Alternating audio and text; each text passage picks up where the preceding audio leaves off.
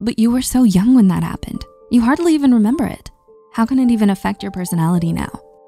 Saying things like these cannot undermine the fact that childhood trauma exists. And even if you don't exactly remember it, it still leaves an impact on you. The American Psychology Association defines trauma as an emotional response to terrible events, often resulting in lasting mental and physical effects. Childhood trauma can occur when a child witnesses or experiences overwhelming negative events. This type of trauma falls within the category of interpersonal trauma, which means trauma that happens between people and usually occurs in relationships with abuse, assault, neglect, violence, exploitation, or bullying. But what does it really mean? Can childhood trauma affect your life as an adult? The answer is yes. Research has shown that adverse childhood experiences are much more common than acknowledged and can have severe impacts on adult health, even 50 years later. International surveys show that childhood traumatic experiences are common across the world. These distressing events from early life can continue to shadow your later life as an adult. Here's how your childhood trauma affects your decisions as an adult. Number 1, decision-making. Have you ever wondered why you always seem to make the wrong choice? Are you still feeling stuck, not knowing what to do while everyone else around you is smoothly sailing forward? Is this just you being bad at choosing what's best for your life? In truth, the reason might lie within your childhood. Research shows that those who suffered significant trauma at a young age cannot correctly consider risk as adults.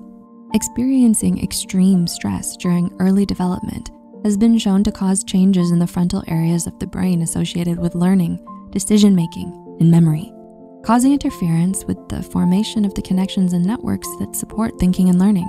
A study with over 50 people around the age of 20 found that those who had experienced extreme stress as kids were hampered in their ability to make good decisions as grown-ups. The study involved adults engaging in gambling situations designed to assess their response to risk-taking, reward, and punishment. The results showed that the people who did not have stressful childhoods tended to pay attention to the clues and gamble wisely. Those who had suffered severe trauma did not.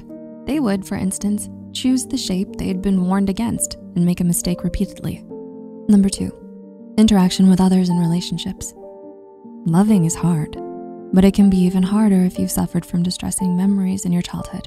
If you've experienced trauma during the first years of your life, then the odds are you might look at and experience adult relationships in a certain way. Perhaps you don't feel safe all the time, even when you're in a healthy relationship. Perhaps you hesitate to open your heart to anyone. If you're feeling this way or experiencing relationship challenges, know that you're not alone. In the United States, more than 2/3 of children have experienced some form of trauma, according to the Substance Abuse and Mental Health Services Administration. And there's a myriad of ways that childhood trauma could impact the way you experience adult relationships. In early childhood, secure attachment develops within loving, nurturing, and stable relationships in which your emotional and practical needs are met, offering a kind of oasis in times of distress. However, when your early childhood experiences are marked by abuse or neglect, your ability to form such attachments is disrupted, resulting in attachment injury, trust issues, and even mental health conditions. Early attachment disruption can cause an internal attachment disorder later. This mirrors the emotional injuries experienced in early childhood. Hence, the only survival strategy left for you is to alienate from yourself as well as from others. Recovery begins when you learn to heal your hurt inner self. Self-compassion and acceptance are key to recovery. When life stressors evoke the fears and feelings caused by early childhood trauma, healing can come when you learn to hold close and nurture the part of yourself that is vulnerable and lacking in trust. It's important to remember that your past doesn't define who you are. Yes, it's a part of your life, but so is your present and your future. Healing can take a long time, but it's possible. Healing the harms and injuries of our childhood is one of the hardest things we can do, but it's necessary for us.